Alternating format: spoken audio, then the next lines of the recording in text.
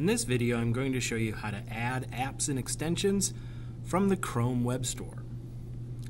First thing you'll need to do is to navigate to chrome.google.com/webstore, which should bring you here. You might see some different tiles.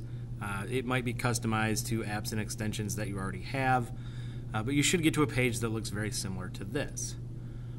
When you get here, there's a couple of options on the left-hand side. You can choose between extensions, themes, apps, and games.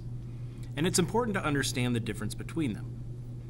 An extension is a program that gets added to the Chrome browser itself and extends the functionality of the Chrome browser.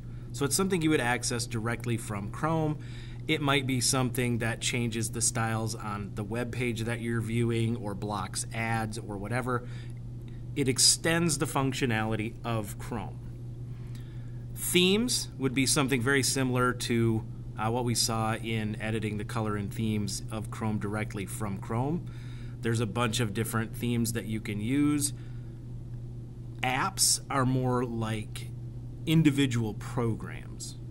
Right? So an app is like a program that you would use. An extension increases the functionality of the Chrome browser itself, and I don't think I need to explain what games are.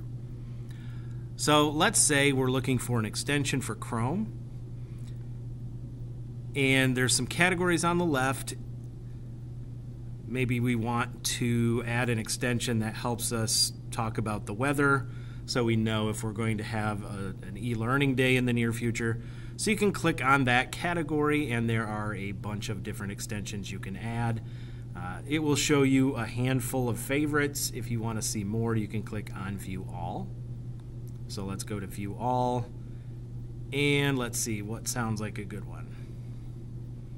Let's try Weatherly. I have no idea what this is, but let's click on it. Alright, so now I've found an extension I want to add. As soon as I click on that extension, I should see a little blue button, Add to Chrome. If you click on that, it should add it to Chrome, and then you will have that in your Chrome browser until you uninstall it. Or maybe we want to add an app. Maybe we're going to push ourselves to organize our work better with Google Keep. We click on this. This will add it to Chrome.